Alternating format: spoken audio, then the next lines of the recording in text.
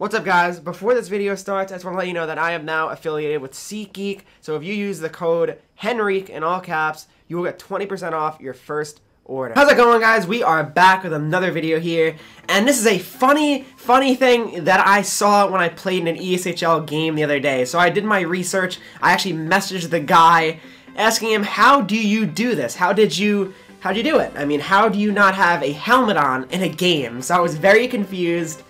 So basically, I'm going to show you guys how to do it. Alright, so here we go.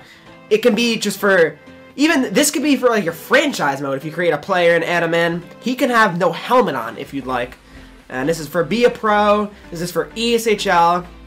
Unfortunately, you can't do this on HUT or anything like that, but this is for ESHL, Be a Pro. You can add these guys into your franchise mode, whatever you want to do. Let's get right into it. I don't want to waste your time or anything like that. So here we go. We choose a skater. And here we go, the equipment. What do? You go to helmet, okay? Helmet type, and you go down to one of the full cages. So like it could be hybrid shield, it could be full shield, it could be half cage, and it could be college helmet. Either one, really. I'm gonna use hybrid shield, just why not? It doesn't really matter, just for the sake of the video. So yeah, you select that, okay? So you're saying, okay, what next? What do? You back all the way out. You have to save your player. So save Joe NHL. You know, Joe, how are you? Save Joe NHL. Alright. We're going to go in. Hopefully this is the right one. I don't even know. This is Joe NHL. We're going to edit the player.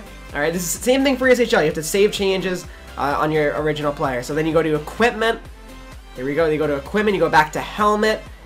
And now you see visor. Okay. So you see visor. Easiest thing in the world to do is click visor, and then you hit straight power. He's got no helmet. Just like that, he's got no helmet, and it's actually really cool. So you basically you can play the game with no helmet. I mean, as interesting as that may be, I mean, it's definitely cool. A nice little thing that obviously is not intended, but it's pretty cool until they patch this.